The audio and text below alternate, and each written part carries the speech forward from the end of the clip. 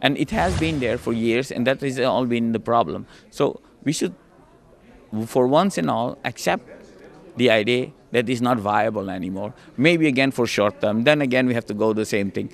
And for so long that the people of Aruba, the employees of Valero were there, we decided as chamber, we're going to wait to see what Valero is going to do, because we do not want to be seen as being harsh towards the employees of Valero, or being riding in the wheels of Valero themselves, that what they should do. I mean, they are a private company, and they should have the same courtesy and treatment as any other company in Aruba. And they have lived up to it.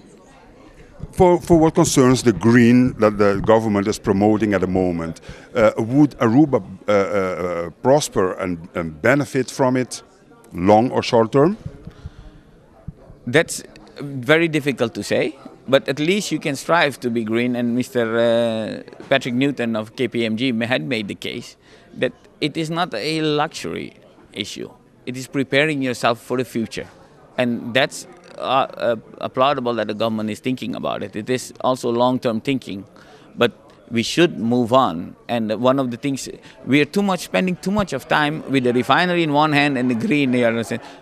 Let's close the chapter of the refinery and open the next chapter and really dedicate it to it. And that's what we should do.